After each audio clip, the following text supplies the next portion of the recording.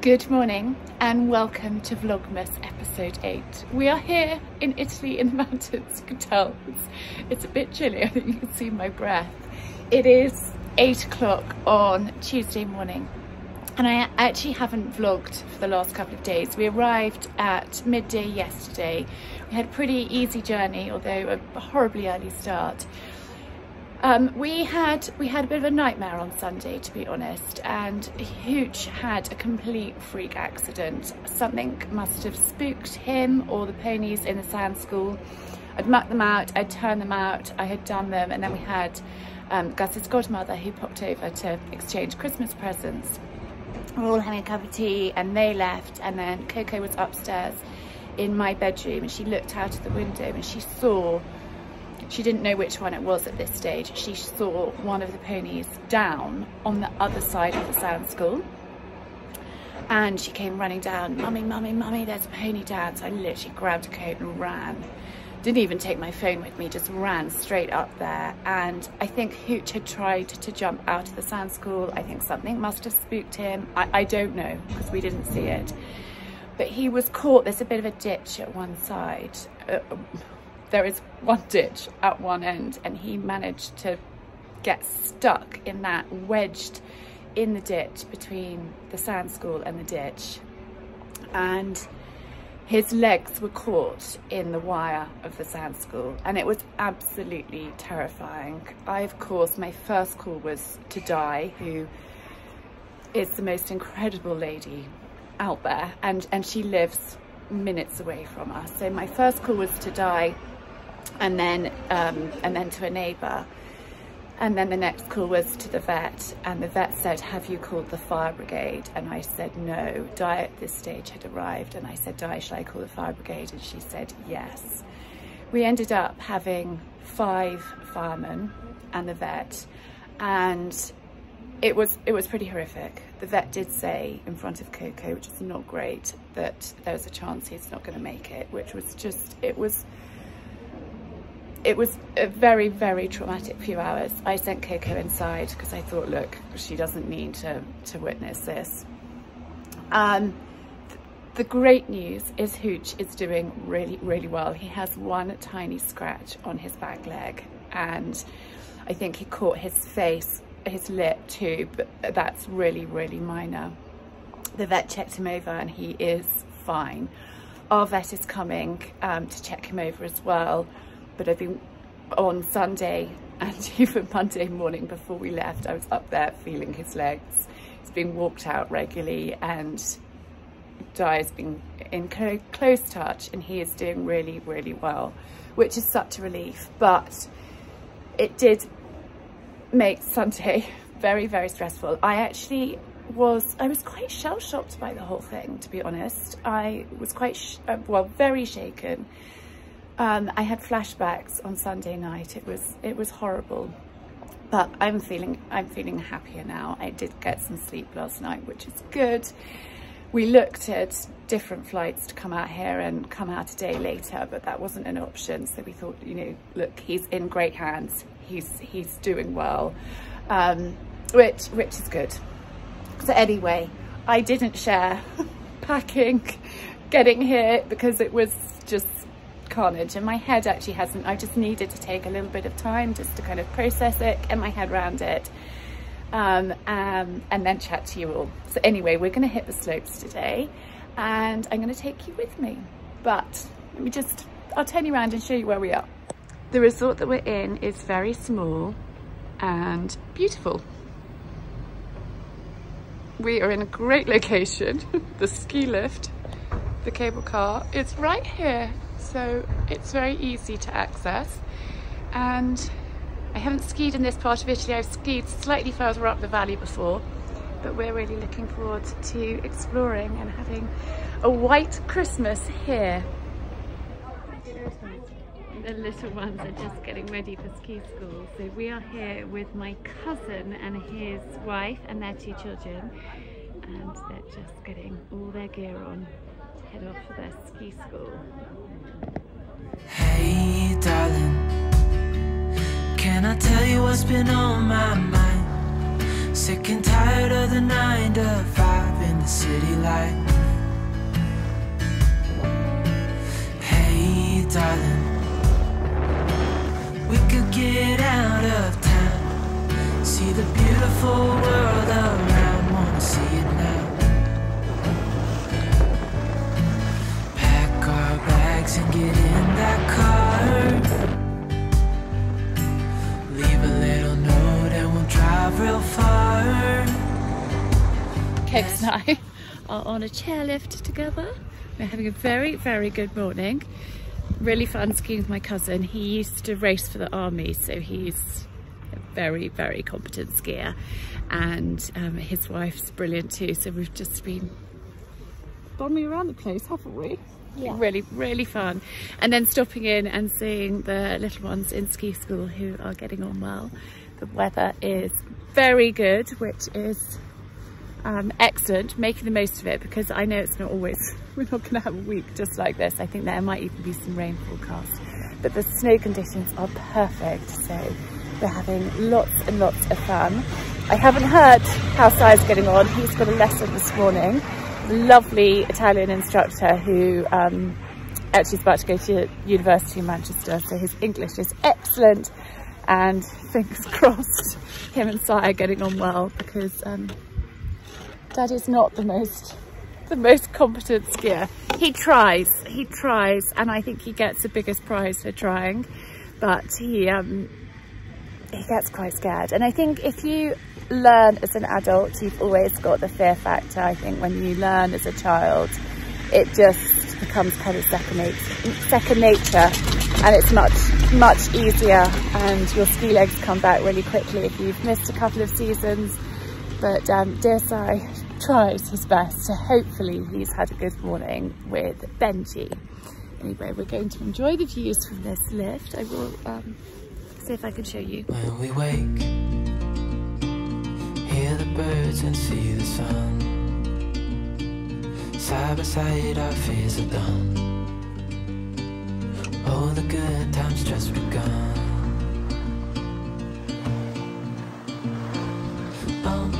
We know what we have, let's hold on tight. Found what we're looking for in life. Call us crazy, but things are finally right. With you and I, the future is bright.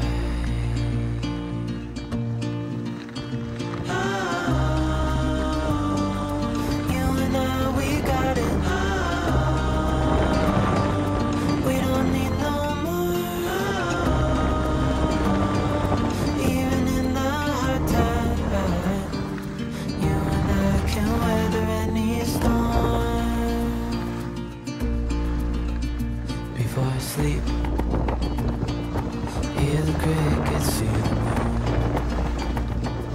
side by side and through, no limit to what we can do.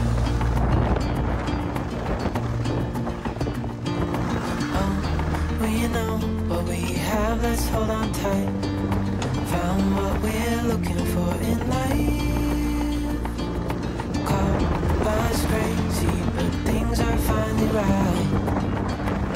With you and I, the future is bright.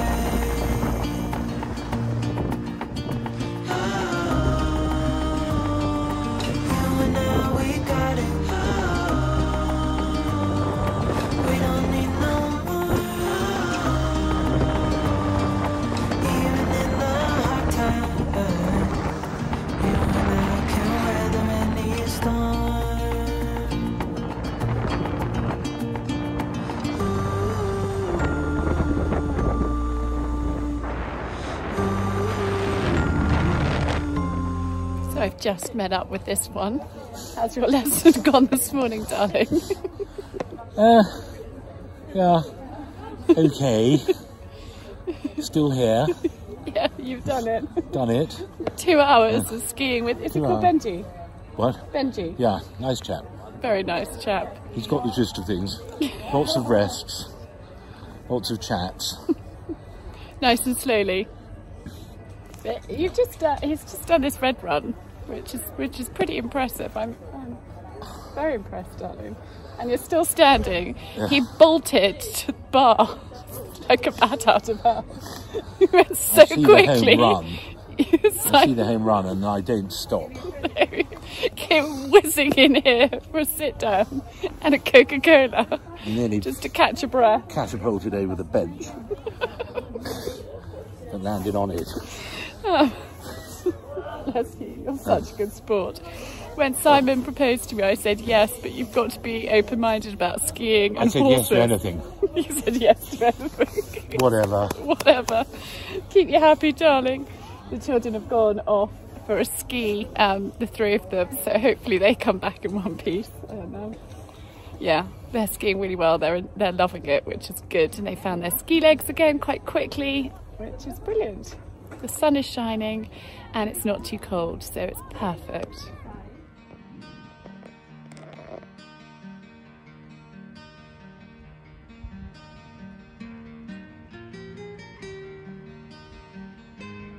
Hi!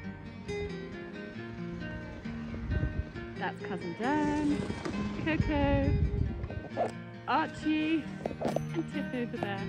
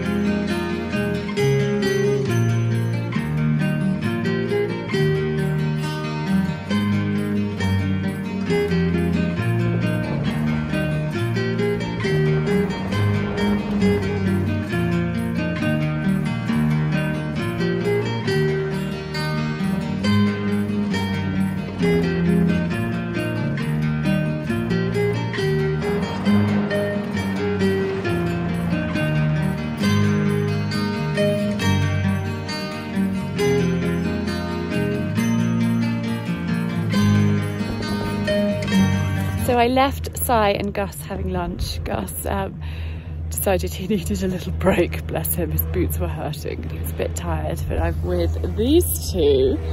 And we're skipping lunch and we're just skiing on. We're going to stop and have a little snack, but the conditions are perfect. The slopes are pretty much empty. The weather is great. The snow's amazing. So we're just going to make the most of it and ski, ski, ski. I stupidly, in the rush of everything, left my ski boots, my helmet, my goggles and a couple of jumpers in my ski boot bag in the hall at home. So I'm wearing ski boots from the hire shop, which actually are more comfortable than my own, so that's a good thing. And I treated myself to a new helmet and goggles My helmet got dropped last year. It's got a big crack on it, but it does have my GoPro attachment on here, and I haven't managed to get one yet. I may be able to later. So at the moment I'm filming with this camera rather than my GoPro, which isn't ideal because it's much easier to ski with a GoPro than with one hand and no pulse trying to film, but it's no problem, and actually it's lovely to have a new helmet. Mine was very old, probably 15 years old, and it had definitely seen better days, so it's probably not, it's not the end of the world at all that we left it behind. I realised when we got to Gatwick, it's like, oh, we're unloading the bags, and yeah, we were -1, but at least it wasn't a really essential bag, and you know, these things happen, and I just didn't double check because of everything going on at home. It was just a bit chaotic, and Maud, we woke up as we were trying to get out the house because she was sleeping not with the other dogs, so I needed to sort of take her out and do that, which took a little bit more time, but all is well at home, which is really good, and yeah, everybody is happy, aren't you guys? Yeah. They are both officially better and faster than Mama. Coco has definitely found her ski legs and has been whizzing around, which is really, really good. And lovely skiing with Dan and Tiff. They're such great company, and it's really, really special for us to spend some time with them, because with Dan being in the army, we don't get to see him very often, so that is really lovely. And actually Tiff and I, so we had our family holiday in August together, and Tiff and I were chatting about Christmas and plans, and they said that they were skiing, and we talked about it, and Tiff sweetly said, well, why don't you guys come too, which is obviously what we've done, which is really lovely.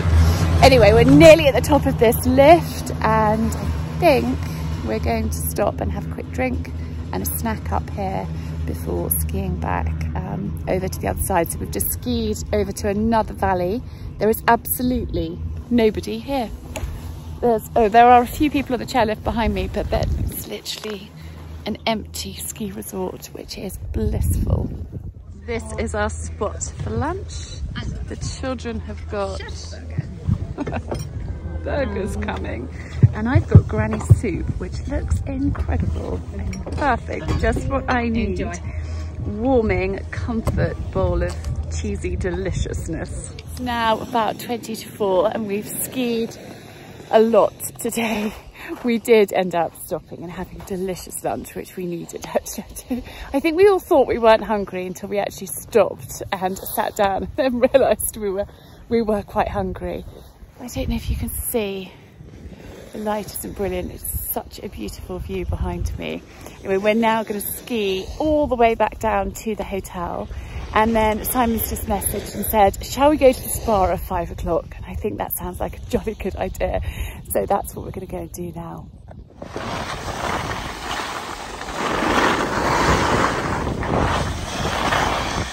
We've just met up with Dan, Tiff and Lilia. She's skiing so well this afternoon. This is quite a steep road run, and she's doing really, really well.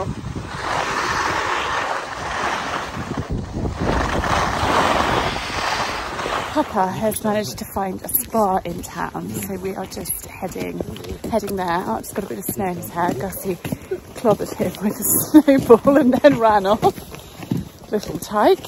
Anyway, I'm really looking forward to jumping in a hot tub after a full-on day on the slope. Goodness knows how far we skied today, but it's quite a long way. But a really, really exhilarating day. I think there's nothing like the wind in your face, whizzing around the mountains with your children. It's so much fun.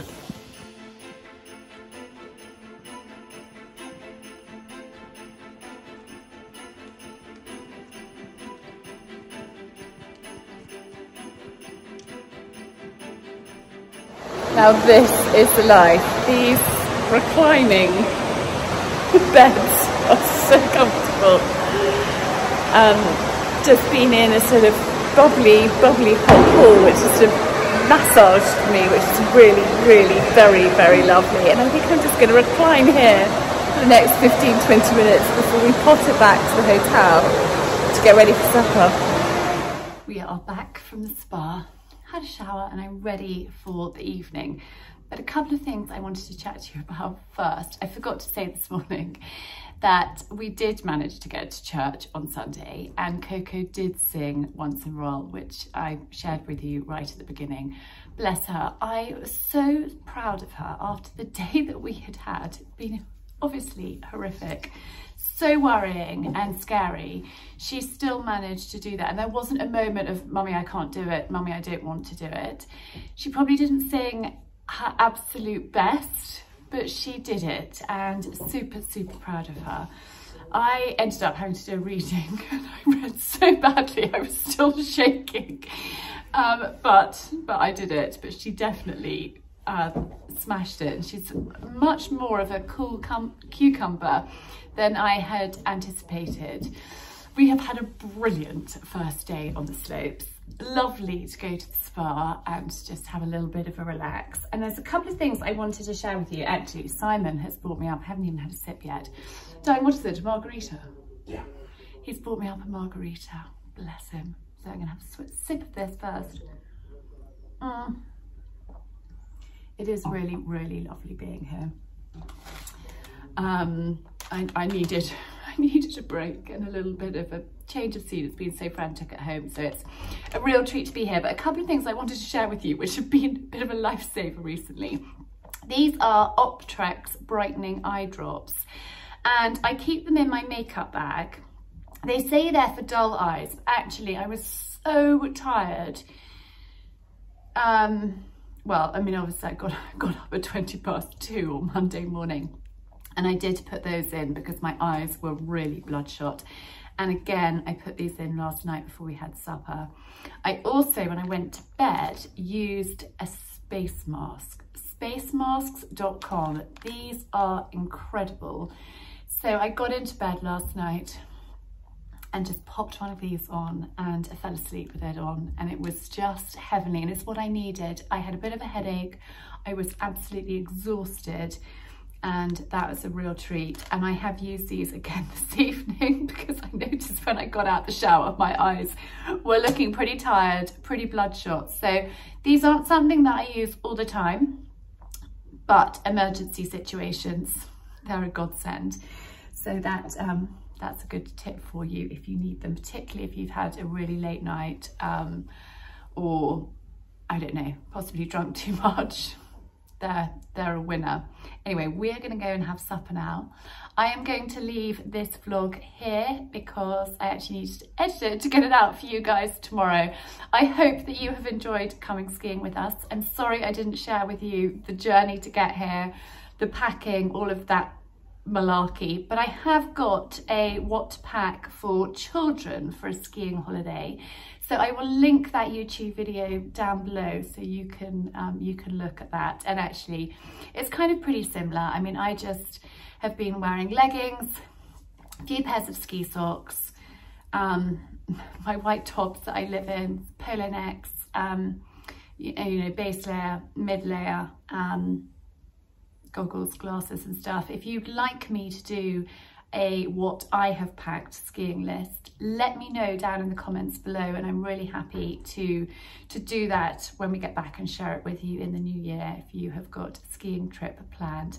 But I'm going to say cheers, thank you for watching, thank you for all your lovely comments. I'm sorry I haven't replied to the ones on the last video, but it's been a bit frantic, and I was so distressed actually on Sunday that I just couldn't reply, but I promise I will, because I appreciate every one of you. Anyway, lots of love, and I will see you again soon.